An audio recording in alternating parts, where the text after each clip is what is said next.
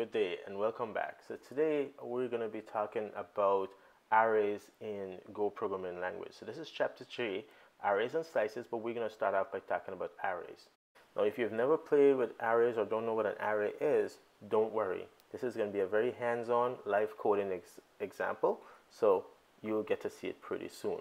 But just so that you get a heads up, arrays and Go's are built-in types that allow you to store multiple values of the same type. Remember, when we talk about data type, we're talking about things like an integer, a string, boolean, float. Those are our data types that we've covered before. So being able to store in one variable multiple values of that same type, whether it's multiple strings, like you can imagine you wanted to store several names in one variable, that's what an array gives you. And we'll see how exactly you're going to do that.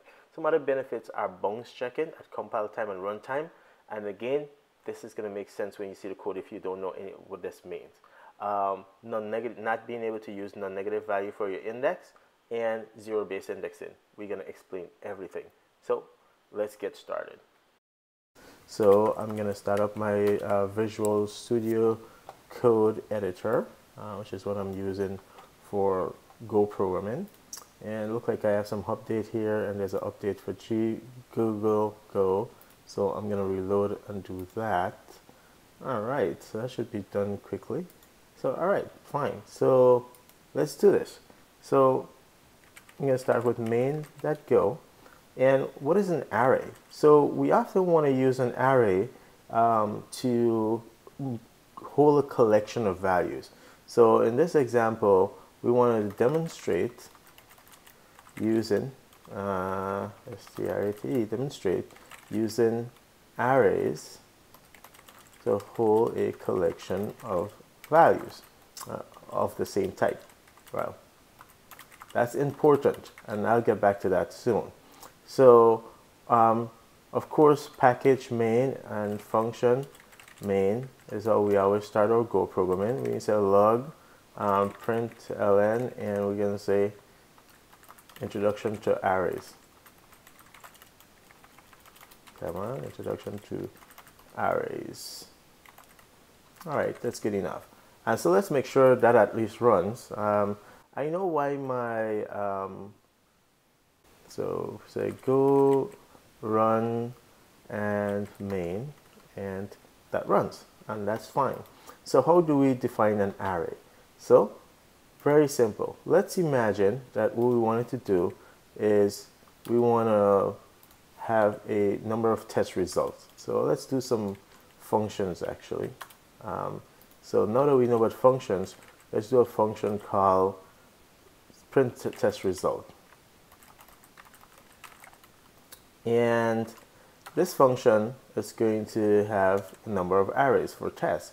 So imagine that we have a set of numbers. So we have 12, 53, 86, 94, 75, and maybe 103. And those represent some number from something. We ran a test, and those are the numbers we collected. Maybe how long something took, whatever, how many items were generated. But we want to be able to put that in an array. Now, one way is we can say var, test result 1 equals to 12, and then var test result 2 equals to 53, and keep going like that. But then when it comes time for us to use them, if you have to print out the results, so fmt that print line, test result 1, we'll have to do something like test result 1, and then of course you can imagine we have to do the same thing over and over, and that doesn't look that great. Each variable had to have its own name for something that seems to be related, and these are all test results. So we really like some data type that allow us to stick all of these together and maybe give us a nice convenient way of accessing each individual one. So if we think of this as being in a collection of some sort of like a bucket together, and then somehow we can kind of identify each one by just an index. Now, let me just say this. If you think about how memory, and we talked about memory before, and how each memory location it has its own unique address, right? And it's byte addressable, and so you can number each memory location. It almost seems like that's what we want, right? If we could somehow think of this as being somewhere in memory, and I could say this is at memory location 0 of wherever, this is item 0 of wherever all this is stored, and this is item 1 of wherever it's stored in item 2, and have Go language take care of skipping over enough bytes. So if this is 4 bytes or 8 bytes, then fine. Even though I say I want the first one or the second one, it should skip over enough bytes to get to them. And if I store not only numbers, but strings, for example, it would be smart enough to skip over sufficient bytes, or float, or any data type, right? So we always want to be able to store the same data type. So how might we do it? So that's called an array. So a data type that allows you to do this is called an array. And the way you define an array is you say square bracket. So as usual in Go, you want to save the type, the variable name, sorry, followed by the type. So you say square brackets means array, and how many elements I want to store in my array? Let's say I want to store 10, and the type I want to store is int. So that gives me right there a way to be able to say I have an array, or this data type, and so my test result is an instance or a variable that has this data type of 10 integers. You can store 10 integers. And let's call this test results. And now I can print out test results. Okay? Test results. And let's just run our code and see what we get. And so that's saved. And FMT, I did not call my function. Bam. So we got to call this function if we want it to be able to get executed. And so let's do it again. We're waiting for it to save there. And bam, look at that. So I didn't have to access individual members. This was smart enough to print out. And notice how it gives me an array of 10 elements. Each thing is called an element. And they were initialized to 0, consistent with how Go initializes your variable to a default value and is the zeroed value for certain things. So numeric values can get 0. Booleans are going to be like false. Strings are going to be empty strings, that sort of thing. Pointers are going to be nil. All right. So this is a sort of a good start. We have this collection now with these 10 things in them, these 10 elements. Now we want to be able to access each one. How might we do that? So we do test results, square bracket again, and then we put the offset for the element we want to access. And so let's try this. Let's put 1 here equals to some number. Okay, let's see. Let's try 12, right? So we're thinking maybe in the first location we're going to put 12. And so let's see what happens when we rerun our program. And so we run it, and notice what happened. 12 shows up not in the first element, but rather in the second one. So what this tells us is that arrays in Go are 0 base index.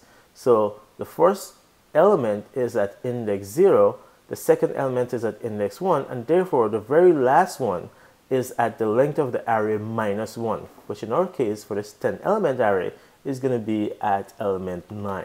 So what we really want here is this to be 0. And of course, let's go through and fill out the rest of our array. And so we're going to put 1, 2, 3, 4. And so let's see. We have 53, 86, 94, 75, and we need one more, and that was 103, and this was at index 5. So we really have 6 values here. And so if we let that save and rerun our code, there we go. There is the first one. So we have 4 empty spaces we haven't used yet. So maybe we thought about we're going to need 10 test results, and so far we've collected 6.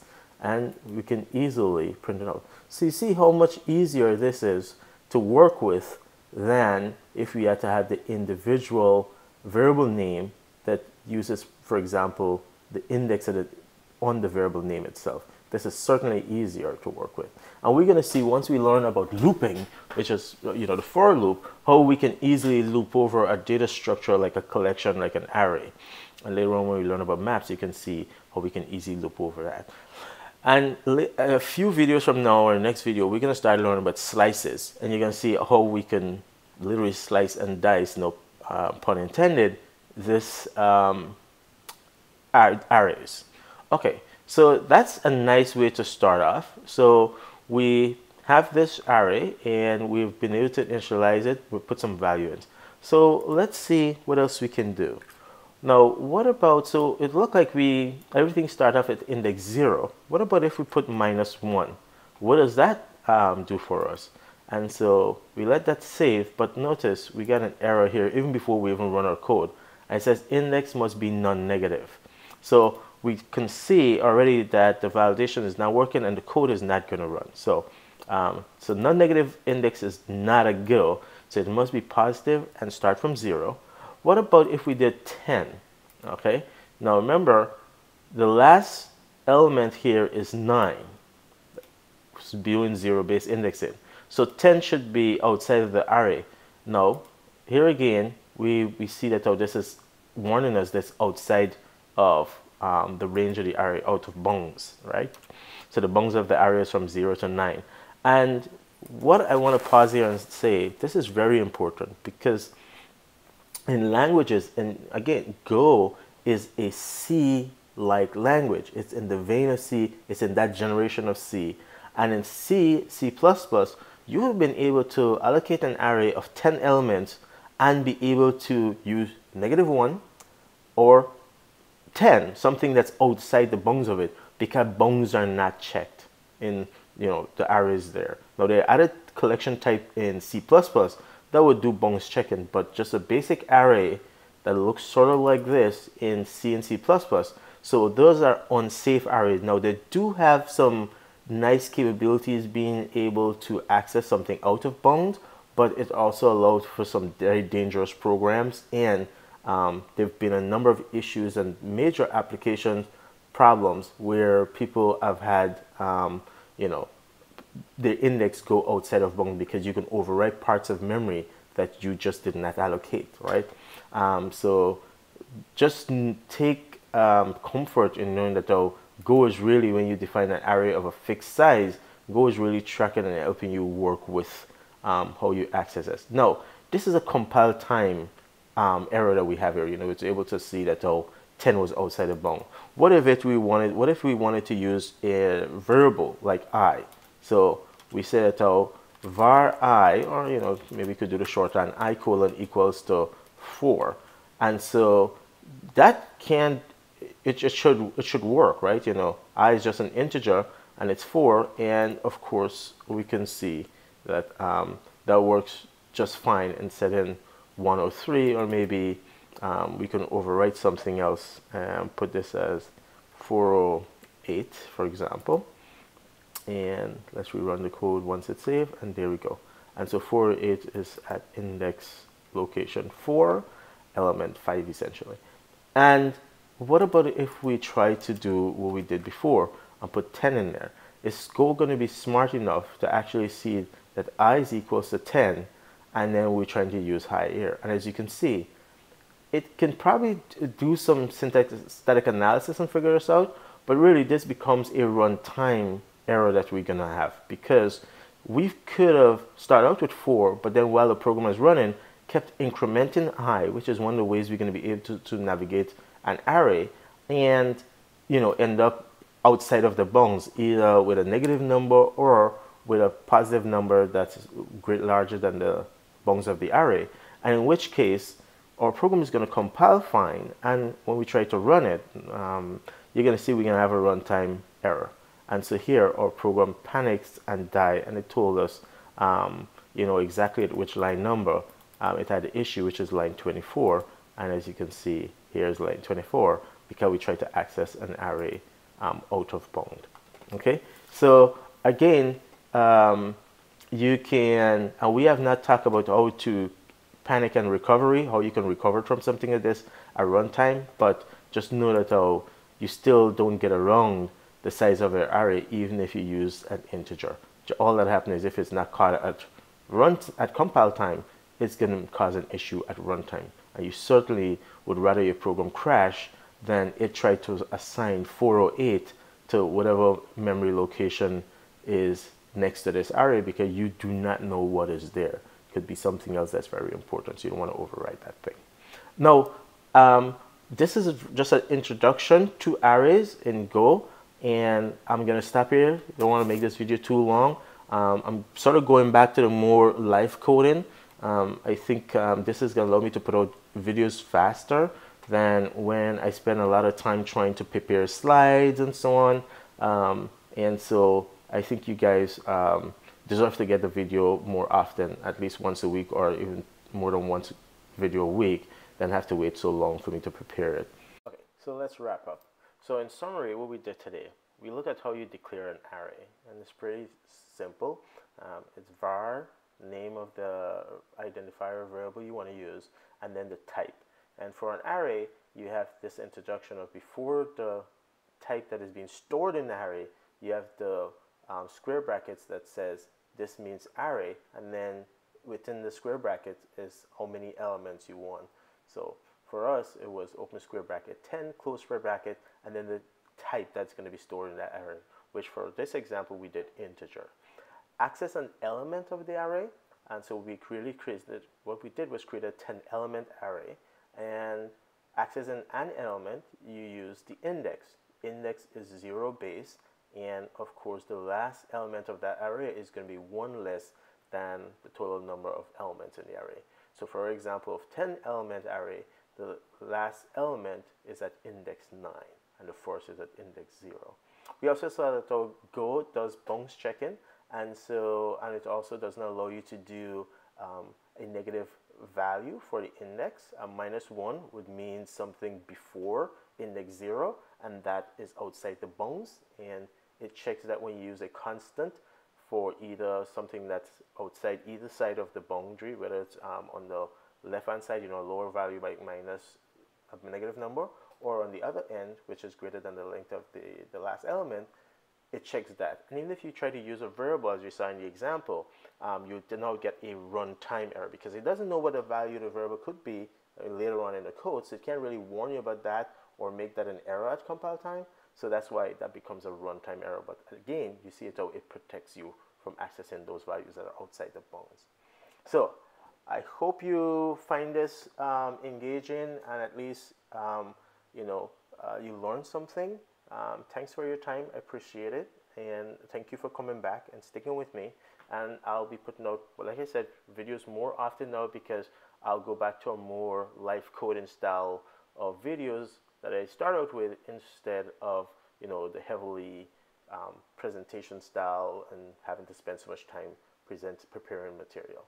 So see you in the next video very, very soon, and take care and try it out. If you have problems, let me know. Spread the word. Have a great day. Bye.